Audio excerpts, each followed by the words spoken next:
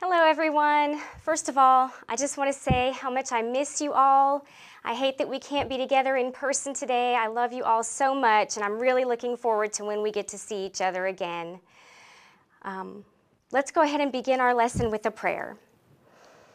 Dear Heavenly Father, we thank you so much that we have the ability to worship you and learn your word today, even though we can't be together physically. We thank you that you always hear our prayers. We pray that you will help us to be calm during this difficult time, that you'll give us your peace, which surpasses all understanding, to guard our hearts and minds. In the name of Jesus we pray. Amen. So, as I had told you last week, we are starting a new memory verse today. And you can ask your parents, or maybe you have older siblings who can help you work on learning it. And if you learn it before we get together again, if your parents will allow you to, I would love for you to make a video of yourself saying it and send it to me. And maybe I can even mail you a little treat for learning it. So, since Easter's coming up very soon, in just a few weeks, I chose a verse that talks about Easter when we celebrate Jesus' death and resurrection. So our memory verse for the next few weeks is going to be Matthew 28:6. And as you can see, it says, "He is not here, for he has risen, as he said. Come, see the place where he lay." And again, that's Matthew 28:6. So please work on that and try to learn it. And then hopefully you can get a little prize for that. All right. So today we are praising God because we can talk to him. Even though he's the creator of the entire universe, he allows us to communicate with him. We can whisper to God, we can chat with God, and we can communicate with him in many ways. When you call or text a friend, you don't always get to communicate with them right at that moment, do you? Sometimes they're busy and they can't answer right away. Sometimes their phone has died, or maybe they don't respond right away because they're sleeping. But how is it different when we communicate with God? God's never too busy for us, is he? He always answers us. God is always available. He'll always answer when we call. What a wonderful promise he has given us. Do you ever wonder if God can listen to many people all over the world when they're all praying to him at once? I know if more than one person talks to me at a time, I can't hear or understand what any of them are saying. Do you think it's the same way for God when we are all praying to him at the same time? It isn't. God isn't limited like humans are. He doesn't get distracted by other things that are going on. He never gets overloaded by everyone calling on him at once. God can hear his children anytime, anywhere, no matter how many people are talking to him at the same time. No one else can do that. Take a look at this cup. I have cut a little slot in it, and you can see I can only put 1 penny or coin into that slot at a time. I can't do any more than that. No more will fit. Only one at a time. But you can see if I turn the cup over, I can easily put a whole bunch of coins in all at once. And that is how it is when we pray to God. He can hear everybody all at once and take it in just fine. He's not limited like we are. Are there ever times in your life when you almost wish God couldn't hear you? Maybe you had an angry thought or you said something mean? Well, I have good news for you. God wants to hear about those times too. He wants us to come to him when we fail. We can talk to God about things we'd be embarrassed to share with anyone else.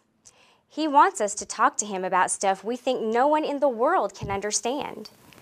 We can go to God whenever we need a friend or whenever we need help. God always understands us.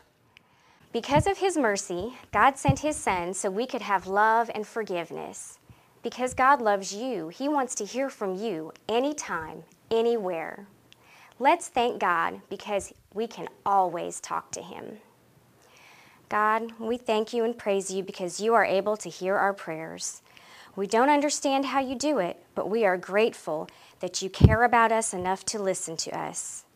Thank you for always hearing us so that we can talk to you anytime, anywhere about anything. In Jesus' name, amen. Not only does God hear us when we speak to him, he knew that sometimes we might not know exactly what to say. So he gave us some instructions about how to pray to him. Those instructions are known as the Lord's Prayer. If you have your Bible, go ahead and open it up so you can read along with me. You can find it in Matthew chapter 6, verses 9 through 13. These words were spoken by Jesus to his disciples. This then is how you should pray. Our Father in heaven, hallowed be your name. Your kingdom come, your will be done on earth as it is in heaven. Give us today our daily bread. Forgive us our debts as we also have forgiven our debtors. And lead us not into temptation, but deliver us from the evil one. Why do you think Jesus taught his disciples to pray this particular prayer? Maybe he did it because he knew that God would want to hear from us, or maybe it was because he knew they needed to learn the right things to say. How important do you think the specific words of the prayer are? I think we don't have to use those exact words all the time, although we certainly can use them, but I think it's the meaning behind them that is important to God. Jesus also taught us how not to pray. Turn in your Bibles to Matthew chapter 6, verses 5 through 8, which is right before where we just were a moment ago. Let's read this together. And when you pray, do not be like the hypocrites, for they love to pray standing in the synagogues and on the street corners to be seen by men. I tell you the truth, they have received their reward in full. But when you pray, go into your room, close the door, and pray to your Father who is unseen. Then your Father, who sees what is done in secret, will reward you. And when you pray, do not keep on babbling like pagans, for they think they will be heard because of their many words. Do not be like them, for your Father knows what you need before you ask him. These verses tell us that we shouldn't pray just to get attention from other people. When we pray, we need to do so because we really want to share what is in our hearts with God. They also teach us that we don't need to keep rambling on and on. Our prayers can be simple and to the point because God knows and understands all of our needs. Let's close with a prayer now because God loves to hear from us. Thank you, God, that we can always talk to you about whatever is on our hearts. In Jesus' name, amen. I hope you all enjoyed learning about the Lord's Prayer and that God is able to hear us no matter what. I miss you all so much, and I can't wait to see you again. Bye.